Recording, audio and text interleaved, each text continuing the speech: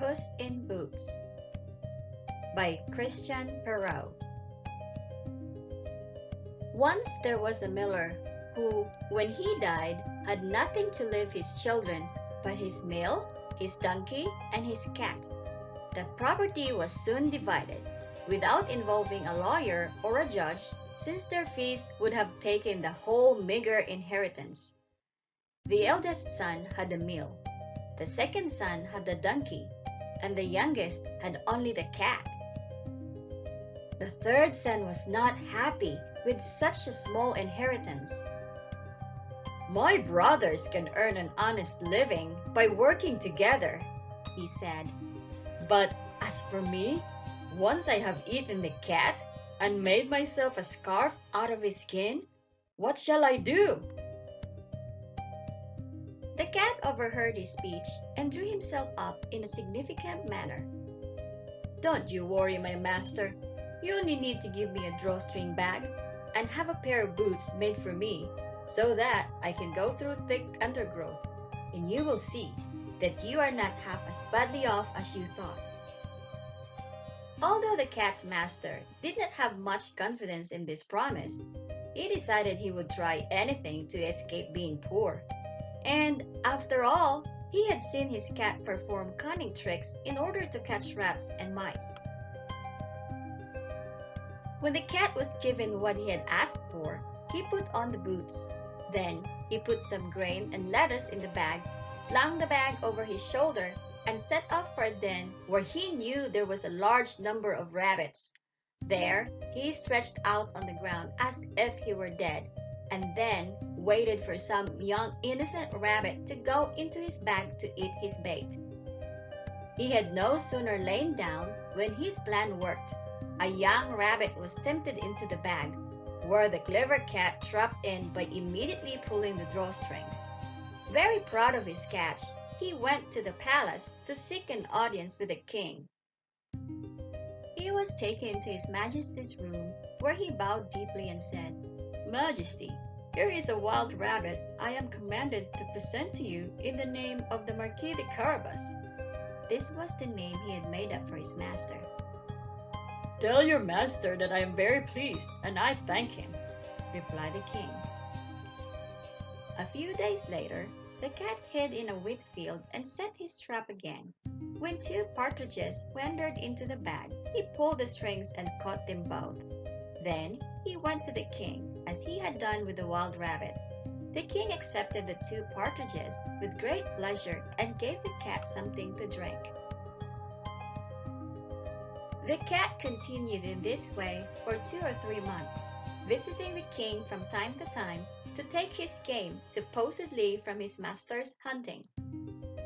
One day, when he heard that the king was going for a drive along the river bank with his daughter, the most beautiful princess in the world, the cat said to his master, "If you would follow my advice, your fortune is made.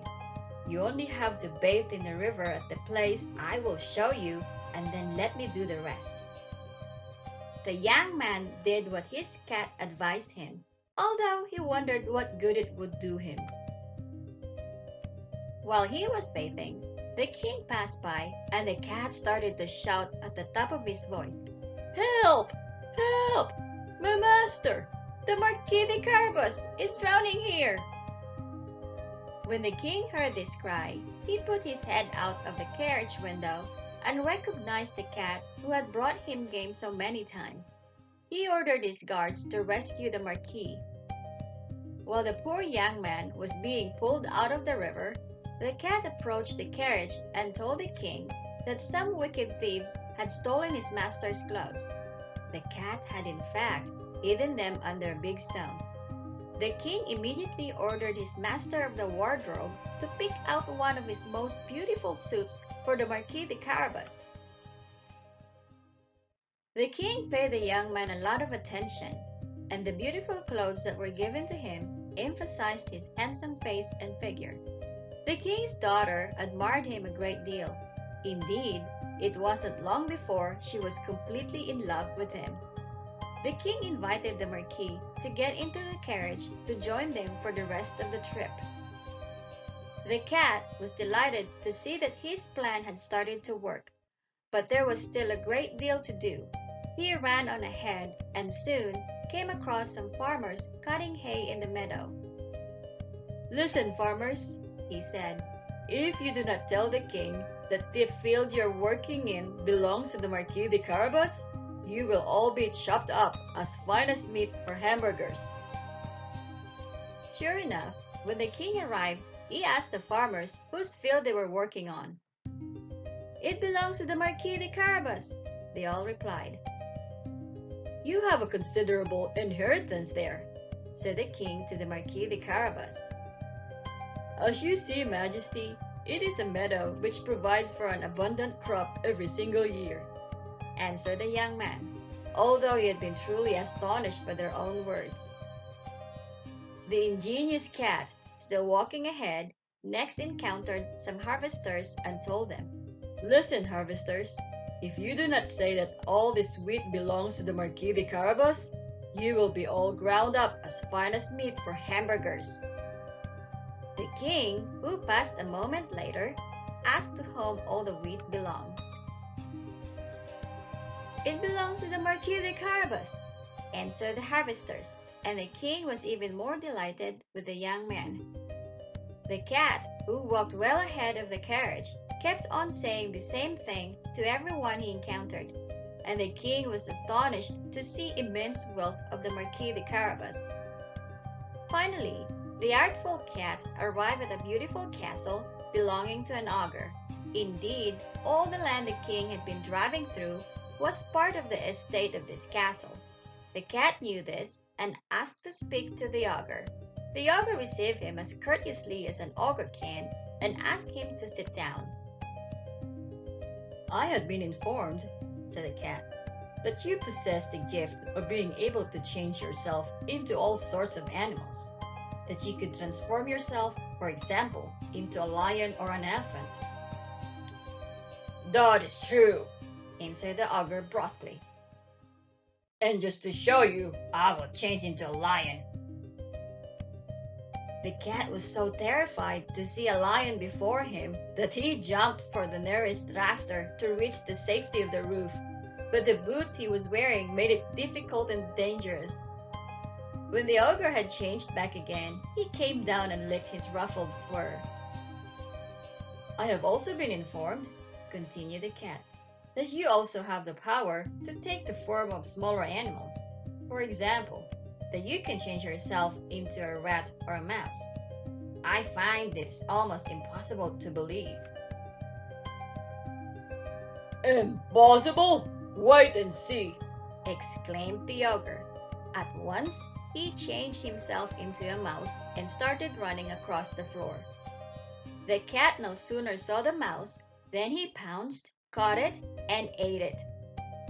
In the meantime, the king had arrived at the ogre's castle and wanted to call on the owner.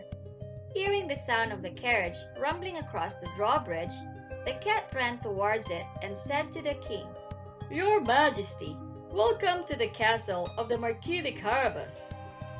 "What? Monsieur le Marquis!" cried the king.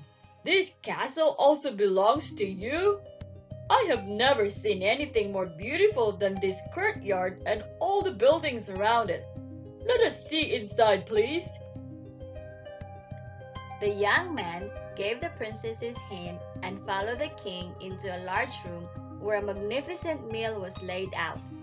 The ogre had had this meal prepared for his friends, who should have been visiting him that day, but who had not dared to approach the castle knowing the king was there. Both the king and his daughter were quite charmed by the excellent qualities of the Marquis de Carabas. Having also seen all the wealth the Marquis possessed, the king at last said to him, "I see no reason why, if you agree, you should not be my son-in-law, Monsieur le Marquis." The Marquis, bowing low, accepted the honor the king did him, and that very day he married the princess. The clever cat was given the title Great Lord and never again ran after mice except for fun. The end. Thank you for listening. Until next time, bye!